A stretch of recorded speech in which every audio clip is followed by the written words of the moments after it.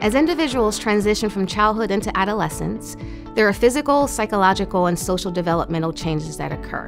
And while youth have questions, they don't ask their parents, or parents don't discuss certain topics. Yet, we know menstrual disorders can affect up to 75% of girls, and by age 15, 1 in 5 girls in the US have had sex.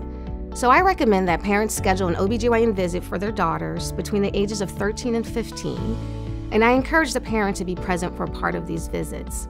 Usually, the visit will be informational only without a pelvic exam, but it is a chance to discuss menstrual disorders, body image, contraception, and to provide preventative health care such as HPV vaccination. My mission is to make sure accurate, comprehensive reproductive and sexual health education is easily accessible and understandable for youth and their parents.